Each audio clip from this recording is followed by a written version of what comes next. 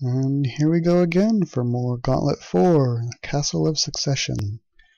We've collected 3 of our 4 rings now. We're going to head into the water tower and collect that last ring, the fight ring. See the water tower. See, here we have slip tiles. They're really not too much of an issue. It's kind of an icy sort of slip around as you go. I'm going to try and stay towards the outside of all these teleporters. And hit all these traps around here. This first floor isn't too much trouble. It does use up several keys though.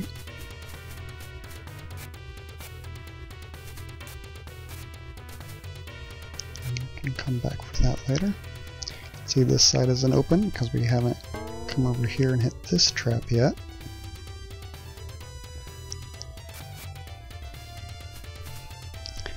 In the arcade version, it was mentioned that you get more points for doing melee damage rather than shooting everything. I'm not sure if that translates the same here into the quest mode. I do know that the generators are a bit harder to kill hand to hand, but it might not make too much of a difference, especially since most of the enemies obviously don't give any experience themselves. To avoid damage as I can. I shot the food. There's one kind of disappointing thing here in the quest mode. You don't get that fun narrator's voice.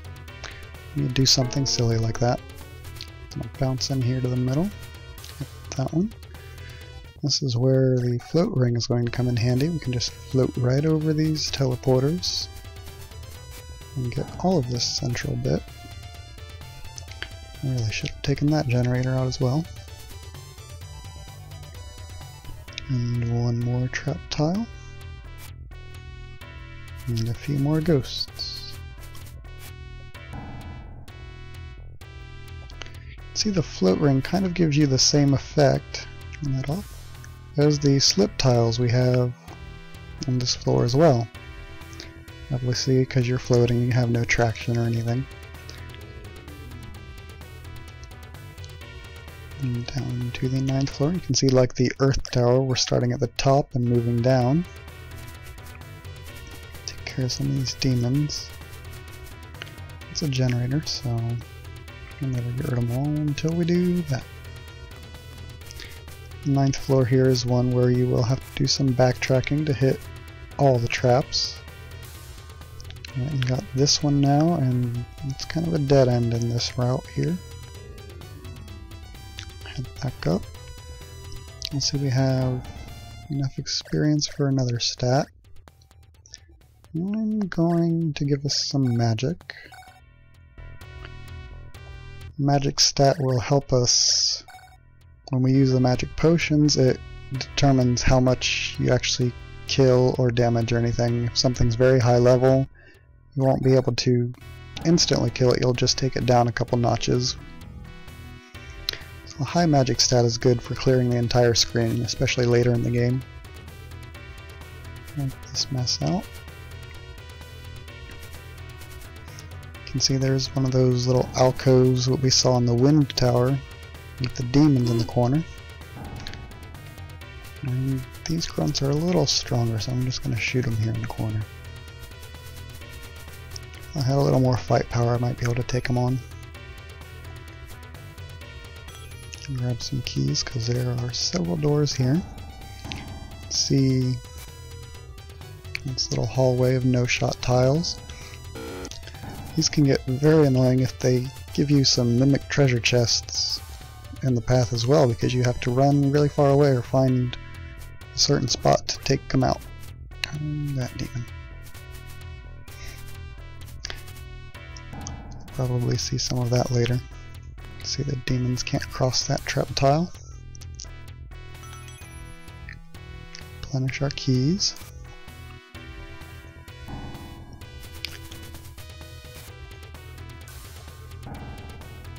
A little bit more to go. I'm just going to slip my mirror ring on here and take that generator out. Some tough sorcerers. Treasure, food. And one more little section to take care of.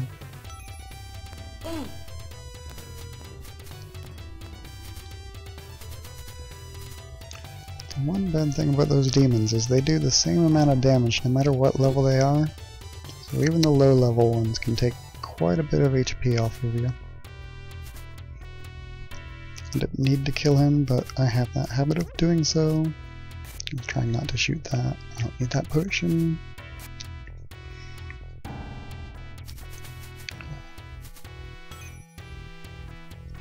And with that, we have this floor cleared, except for that one generator I can't reach from here.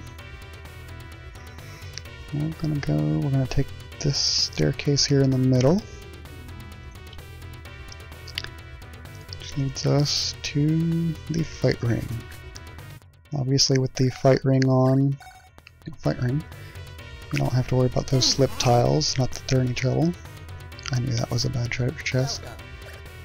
So we have a merchant here in the middle of the tower as well, but we don't really have enough money for anything. The fight ring will also, if you press your A button, give you your fight animation. You can melee the ghosts as well. You can also happen to, if you inch yourself forward, you can kill a merchant. Not terribly useful in most situations. There will be a couple points we'll use it. I think I actually got a little bit of treasure or gold or something from that. Wait a minute, does killing a merchant actually give you experience? Maybe it was the mimic that gave me experience.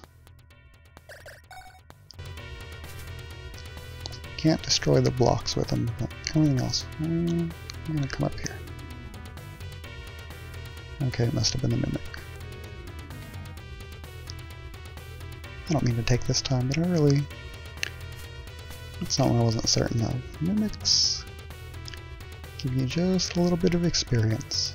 How about that? Food. I like keeping my heal ring on most of the time just to knock that slow decline of health out. We've collected our ring now. I could continue on with this tower, but I think I'd like to go start a different tower first. I need to head back upstairs and take this staircase area. And this was a short vid this time. We're missing just enough gold to buy us a piece of equipment. Welcome. Let's see. Could play around. The fight ring will kill these merchants as well. They respawn after you come back from somewhere. These treasure chests are actually all mimic treasure chests. I'm stuck now, but since we're in the hub, they don't actually take any health. Kill them all. Actually get yourself a bit... Oh, I'm stuck again. Alright, I'm going to go ahead and end the video here. And we can pick up next time where I'm going to figure out which tower I'm going to start with. And we'll make our way to the end and find a big old dragon to fight.